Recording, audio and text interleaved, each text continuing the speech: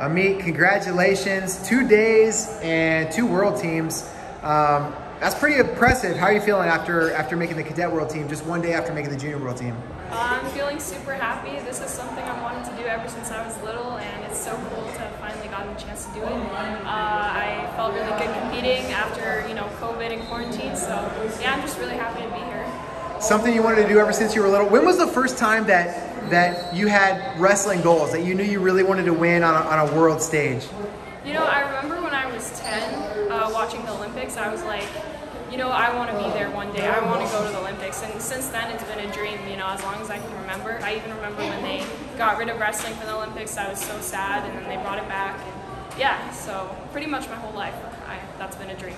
That's amazing. And you've taken, massive steps forward this weekend. I think a lot of people knew you were very capable of making these world teams, but now you've gotten it done. Does it feel different knowing, all right, now you're on the team for Budapest, you're on the team for Russia? Does it feel different knowing, all right, you got that done? Yeah, it feels different. I feel like now I have a bigger, harder goal to work on. I have a lot of training to do and preparation for both worlds this summer. Yeah, it feels real. Instead of like a plan, it feels like now it's happening. Absolutely. In your best 2 out of 3 finals tonight, I think you wrestled less than a minute, maybe something like 40 seconds combined. Very dominant. Was that part of the plan, or did just a byproduct of the work that you put in?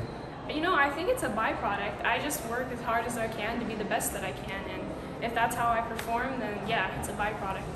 But yeah, I'm happy.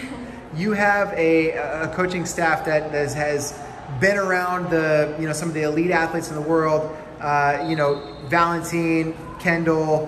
What do those coaches add to your preparation? They're so inspirational and so highly technical. They know so much.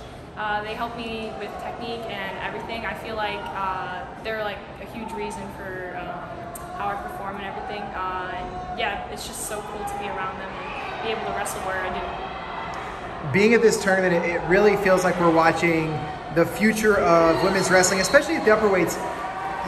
Karina and Kennedy Blades, you, Kylie Welker. What is it like to have come up with such an elite group of women? It's so cool. I'm so excited to see how we do as a team. It would be really cool to be #1 in the world as a team. We're always second or third, and I really feel like this year is our chance to be #1. We have one of the strongest teams yet, and it's so cool to be around these talented girls. Japan has perennially been the top team in the world. Do you think about Japan as a potential opponent? Do you have conversations with other girls that have made the team about Japan and specifically that opponent? Yeah, absolutely.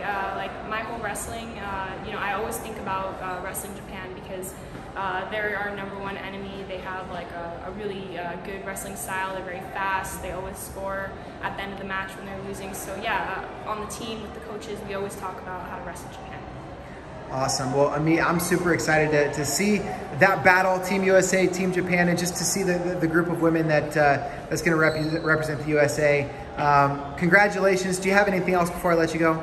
I just want to thank all my coaches, my CRTC, Ted Mercury, everyone who's helped me get here, my mom, it's all thanks to you. Thank you so much. Awesome. Congratulations.